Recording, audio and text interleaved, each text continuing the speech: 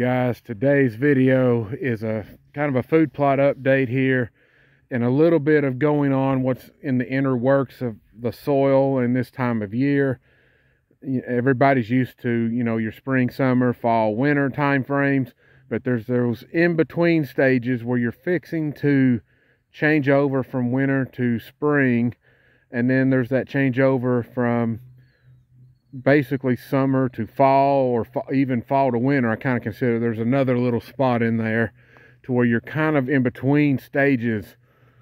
And right now, to give you an idea of what's going on, the sunlight hours here are increasing daily. So I'm gaining roughly 1 minute a day.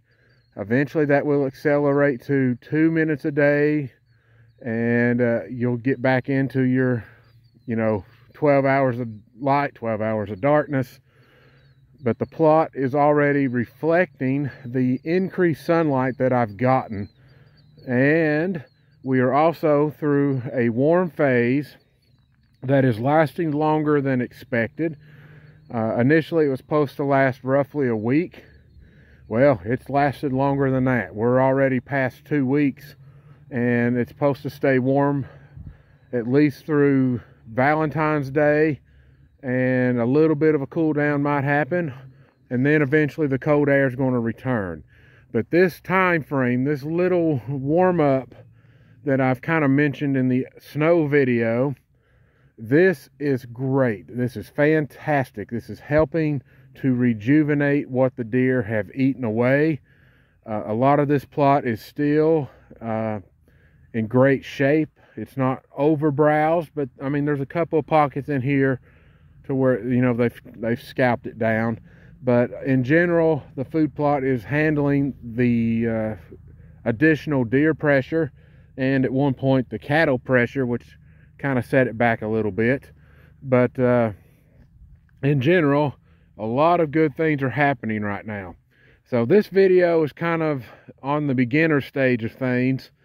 And what is occurring is when you get these warm transitions like we're in now, the bacteria in your soil wakes up again.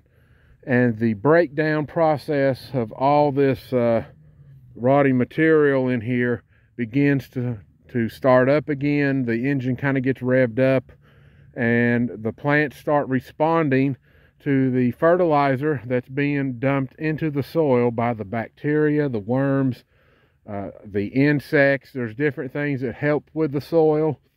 So now the plants are being fed, sunlight hours are increasing, and then you have this mini boom stage that occurs in your plot. Now this is not the spring explosion point yet. We're not quite there. That's still a little ways off. But this is the warm-up stage for that to happen. So now I have nice green carpet here. So I'll do a pan, and I'm going to show you the difference. So we have green, green, we're still in green. Now look beyond the food plot. We're no longer green, but you can see where the food plot stops. No longer green out through there. We're green here. I mean, we're really green down through here. And we're no longer green out in the field. Just so you know, I had to cut this down. Their bedding area is now gone, and in some people's eyes that may be too early, but I also have to farm, so I'm feeding my hay field with all that rotting material to help jumpstart the hay process, and that will help green up my fields so I can use a little bit less fertilizer, save a little money, and still try to squeeze out a little more for my hay bales by saving fertilizer cost. So that's just the process I have to do. If you're strictly managing deer, this would probably be standing for a little while longer, and then I would burn it off. And I just don't have that luxury here, and that's kind of the issues you can run into with small tracts of land. I would prefer to burn this entire field off if I had the option to do so. But there would probably be some people that would be upset with all the smoke, and I don't have all the proper equipment to do a larger scale fire, or do I have the manpower to monitor something like that. But it is what it is, and that will help drive bacteria in my soil. And I do have red top clover that is mixed into that field, so it's in a way going to feed deer when that stuff gets going. So I will assist deer by trying to apply some methods in this food plot to the hay field in order to improve soil health. So at least I'm not tilling at all and just building layer after layer of rotting material out there, and it has helped. And I think that's improving the overall quality of my deer because I'm helping the soil beyond the food plot. So again, we're back here, and this is where I have done the most soil restoring, and it really shows by just the level of green. Now, this is another thing that you may not think of, but the green color in their plants often indicates protein levels. So usually the deeper the green, the higher the protein. So that means now my food plot, now that it's you know, really greening up here, my protein levels are rising every time it warms up.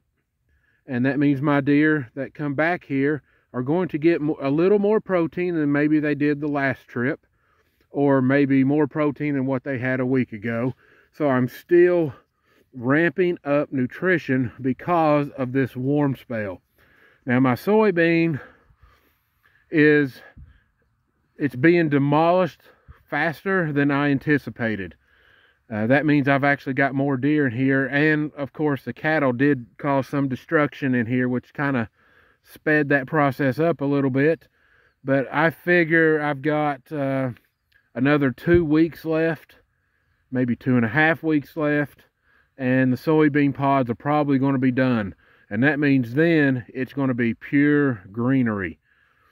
So the deer's diet is, you know, really focusing between the two right now, and it's at that in-between stage where they're ready to start eating leafy greens more than the grains. It's getting there. It's not quite there yet, but this food plot is built on timing purposes through Mother Nature, and as the plot continues to grow greens, I am catering to the deer's diet that way.